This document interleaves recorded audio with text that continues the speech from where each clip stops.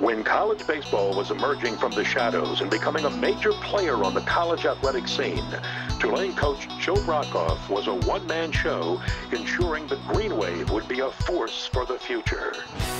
Under Brockhoff's direction, Tulane would see the beginnings of a program that would develop into a nationally recognized baseball power. It all started in 1975 at a time when many college programs used assistant football coaches to head their baseball programs. Tulane went next door to Jefferson Parish and tapped up Baseball Man to head its diamond program, and they selected one of the best players to ever play and coach at East Jefferson High School, Joe Brockhoff, the East Jefferson 1956 outstanding athlete, and the man who coached the Warrior baseball team to 2 state championships and 4 district titles in 6 years. Brockhoff's career record at East Jeff was 76-16. His high school coaching career was capped by being named Louisiana's Class 4A Coach of the Year in 70 and 72, and the New Orleans Coach of the Year in 1974. Brockhoff would be building a program from the ground up, adding things that turned a baseball field into a baseball stadium and a stadium into a program in a city that loved baseball and would support a winning program. At Tulane, with almost no recruiting budget, Joe promised to build a program with the great local talent that surrounded the area, talent he knew was some of the best around. It meant working clinic after clinic to foster relationships that would be the foundation for the future of a winning Tulane baseball program. Joe would later write his own book on hitting for use by his players and at clinics. The book, complete with videotape, was titled The Complete Hitting Program. Once his system was in place in 1980, a Brockhoff-coached Green Wave team never hit less than 300, and that was in the era that included the wooden bats. Joe Brockhoff won with style. Despite his stoic nature and ice-cold freezing stare, his good nature and understanding of the game was taught to his players in the same manner that it was taught to him as a player in high school and during his stint in the New York Yankees organization, where he was tutored by such former greats as Bill Dickey, Charlie Silvera, and Jerry Coleman. Joe was often more colorful on the field than he was off.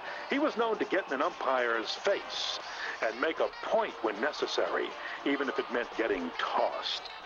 But there was always a method to his madness, whether to make a point or fire up his Green Wave squad. His distinguished career at Tulane spanned 19 seasons from 75 to 93. His record of 641 wins, 350 losses, and 2 ties comprises the most coaching victories in team history, including 7 trips to the NCAA regionals.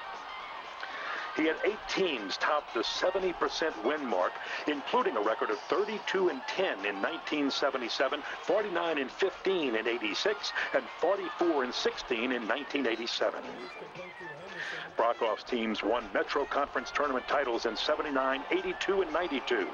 He was named the Conference Coach of the Year in 1991, and his players earned all Metro honors a total of 30 times. He had 7 athletes reach the major leagues, and a total of 32 were drafted by big league teams. 7 of his players earned All-America accolades, 4 were named Freshman All-Americans, and 2 received academic All-American recognition.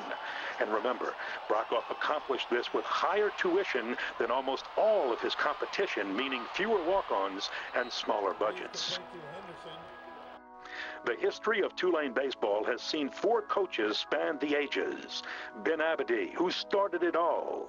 Milt Retief, who continued the tradition and recommended Joe Brockhoff to succeed him. Brockhoff himself, and current coach Rick Jones, who continues to raise the bar of excellence.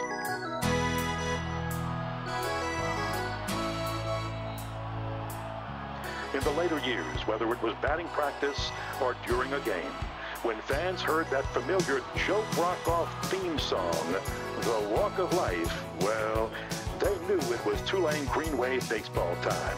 Time to watch some of the best, coached by one of the best, play the game. Please welcome into the All-State Sugar Bowl's Greater New Orleans Hall of Fame, former player and outstanding coach, Joe Brockhoff.